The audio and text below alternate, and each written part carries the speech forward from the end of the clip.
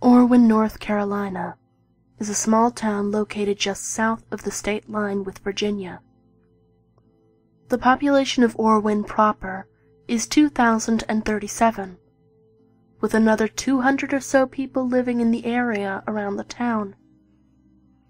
Close by, the town of Roan Valley is much larger, with a population of roughly 10,000. Not counting students at the regional Roan Valley University. Most people have never even heard of Orwin, and those who have generally don't think of it as the sort of place where the events of March 14th, 2008 could have taken place. Orwin is anywhere USA. A peaceful little slice of Americana where farm kids drive around in Ford trucks, Grandma still cooks apple pie, and the biggest news story is usually related to the performance of the high school football team in state competitions, where, in 2007, it made the finals. Still, that doesn't change the horrifying reality of what happened there. And even though the scars are healing and life is slowly returning to normalcy, no amount of time will ever wash all of the blood from the field near the Ulberson Homestead farm. The story of what happened in Orwin is as complicated as it is terrifying, but most sources seem to agree that the first report of anything unusual occurring in the still unaware community came into the Orwin Police Department in the late evening at 7:34 p.m. Two elderly women, driving 4 miles outside of town on a rural back road, called in to tell the police that they had seen something strange in the forest across a grassy field. When asked to describe what they had seen, they told the officer on the phone that it was something large, but indistinct because of the branches obscuring their line of sight. The police decided that the situation was probably nothing to worry about, and did not send anyone out to investigate what the elderly women had seen. The next calls came in just before sunset, at 7:53 and 7:55. They came from a farmer who was doing late work feeding his livestock, and from a young man coming out of the woods after a solo hiking trip, respectively. The latter described what he saw as a black animal moving through the trees by the hiking trail. Like the two elderly women, he did not offer a detailed description of the animal, but seemed to believe that it was very large, and felt horrified by what he had seen. He said in a later interview that he had run out of the forest, scared that the animal might follow him, or that there might be others. The farmer described a scene similar to that viewed by the elderly women, saying that he had seen something in the forest, across the field from his farm. It had apparently bothered his livestock, however, particularly the goats, which seemed terrified, and did not sleep throughout the night. More sightings came in before nightfall, and with an increasing frequency, until calls were coming in to the small town's police station every few minutes. Some of them came from people who were absolutely terrified by what they had seen. One woman, alone in her house, said that she had heard something brush against the wall outside of her kitchen, and had gone to the window over the sink to see what looked like black, leathery skin pass by.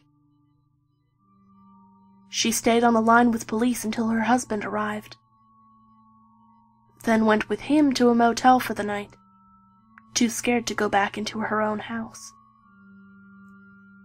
After 8 o'clock, the sun didn't take very long to sink beneath the horizon outside of Orwin, and then things took a disturbing turn. Whatever was in the forest seemed to get more active at night, and so did another, very human force living inside of the town. At 8:36, driving along a dark highway between Roan Valley and Orwin, a group of college students in an SUV saw a sight in their headlights which completely dumbfounded them. A cloister of around 8 men, dressed in black robes, crossed the road in front of them, forcing them to stop. One of the men, according to all of the students, paused to look at the SUV before going on. The young man got a good look at the individual, which helped to identify him later as Gregory Santiago, a prominent banker and respected member of the community. Behind the robed men, the college students reported seeing something else cross the road, presumably one of the animals which others had been encountering. They described it as being larger than an elephant, with 6 legs and black skin. They stated that, although they could not see far above the tops of its legs, they believed the animal to be at least 40 feet tall, with pointed spines or possibly tentacles sticking out of its back and pointing up towards the sky. They did not describe the animal as having eyes, but they stated that it did have faces covering its flanks. 5 in all, one of which had a large mouth, opened in a permanent scream. The students drove into town, arrived at 8:53, after 2 other people had independently reported sightings of a similar animal in the fields around Orwin. None of the other reports which came in that night were as detailed as the students' account, however, nor were any of them quite as baffling or horrifying in light of later events.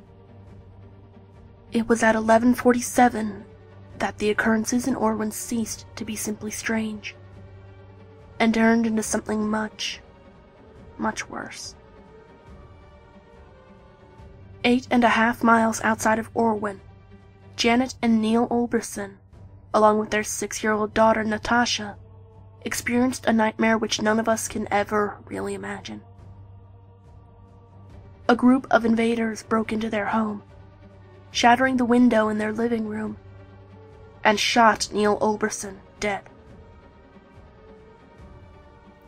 These murderous intruders were later discovered to be the same 8 men who the Roan Valley University students had seen crossing the road, and were found to be members of a cult called the Sacred Arm of Cal Uhunlat.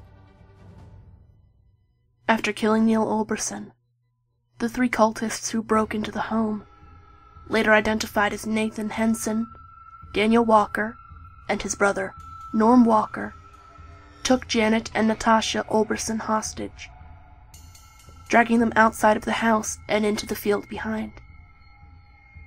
There, both were tied to a rocky outcrop near the forest, and surrounded by the ring of 8 men. The 8 cultists chanted loudly, calling out to the stars in the clear sky high above, and bellowing for their goddess to come and accept her sacrifice. What happened next is a matter of contention and controversy.